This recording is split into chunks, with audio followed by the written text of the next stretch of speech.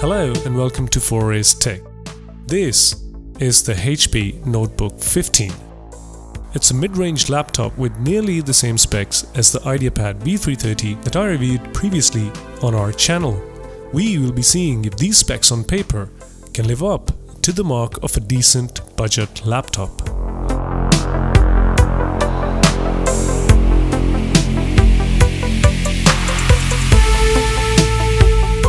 Now, from the looks of it, it seems quite like the usual HP budget laptop with all plastic body. The top panel is both shiny and reflective, but the metallic grains adds a bit to its aesthetic. It's prone to smudges, so keeping a soft cloth could be handy.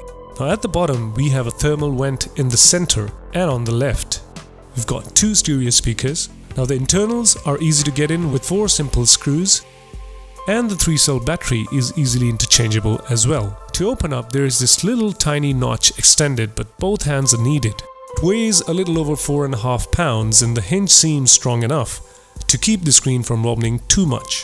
Although it's all plastic, but in the black body, that hint of silver makes it a little less boring. The entire panel, as mentioned, is made of plastic, but I like these circular waves and this timber texture going on at the interior body. The power button on top left corner is a little too small, but we need to press it once in an entire work session. The full-size chiclet keyboard from the looks has smaller keys, but the placement is rather convenient. The usual media and function keys are on the top. Travel distance is appropriate, and even at my first typing experience, there has been no key misses or mistakes. So the keyboard has improved and has certainly exceeded my expectations, considering it's a budget laptop. Tracking on this Snaptic touchpad is reasonable, particularly after upgrading the latest driver, but it's a bit too slippery for my liking. I think finishing it with a bit of matte texture would definitely have improved the experience for regular use. Therefore, I prefer to keep my mouse along. I've read posts from people complaining about ridiculous boot times and slow performance. The unit I received came with no Windows, which means no pre-installed bloatwares, no antivirus, and so on. Once I had the Windows 10 OS installed and have all my hardware recognized, my boot times and system performance had no issues. I then installed the most updated driver released in June from the official HP Sport webpage. Now with these drivers installed, the benchmarks have shown significant improvement in the performance as shown. The 15.6-inch HD LED screen. It's enough bright for working with applications and multimedia. For indoors, I prefer using it on 75% in daytime and 25% to 50% at night. For outdoors, you will have to max the brightness. Viewing angles are decent at this price point. I do watch movies and the display is better than most laptops at this price point. What adds more to it are the 2 stereo speakers at the front bottom of the laptop. Now, the location is downwards and it's a bit awkward, but with the laptops I prefer using headphones, which is obviously due to an unacceptable quality of sound. These, however, are not bad. There is next to no bass, but the overall sound is mostly clear even at 90% loudness.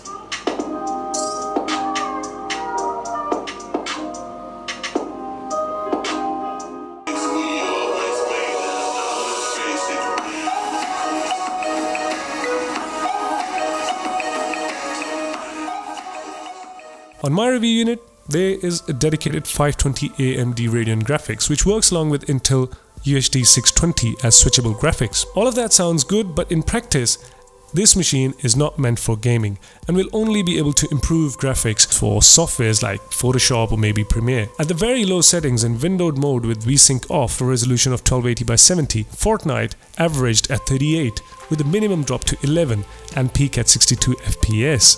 So if you're planning to buy a laptop that could give you decent frame rates on high resolutions, then this will disappoint you. The webcam isn't anything special, just enough for making video calls, but the overall experience of the device is good enough.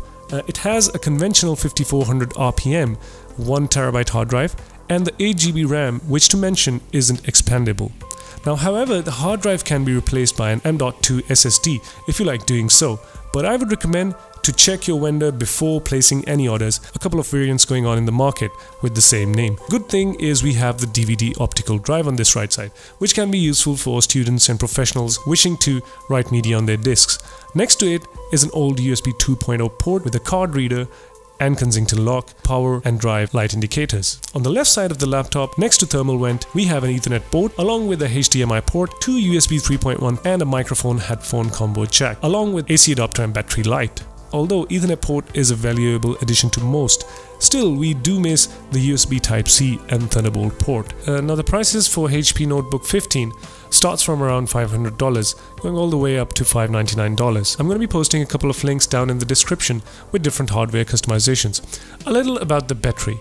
Now from light to medium usage, the 3-cell battery on this laptop gave me around 3.5 to almost 4 hours. At high performance and 50% brightness, a bit of music, web surfing, YouTube, Photoshop, this lasted for around 2.5 hours. As far as the thermals are considered, the left side of the laptop tends to get warm, but nothing that makes it unusable even after 3 hours of light to medium usage. This laptop has a conventional 5400 RPM 1TB drive, 8 gigs of RAM which is not expandable. Now I find this surprising. Usually this takes a few seconds, but here HP has done well with their power to processor management, making it wake up quite faster.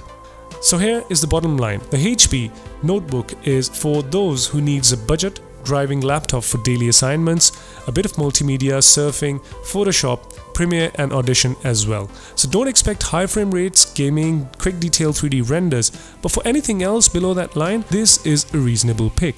And the final piece of advice, do get rid of bloatwares and if possible do a fresh install and upgrade to latest drivers from the official store. So there we have the HP flagship notebook. Hope you guys enjoyed the review. Hit thumbs if you liked the review and subscribe for future reviews and news. Till again, 4S Tech signing out.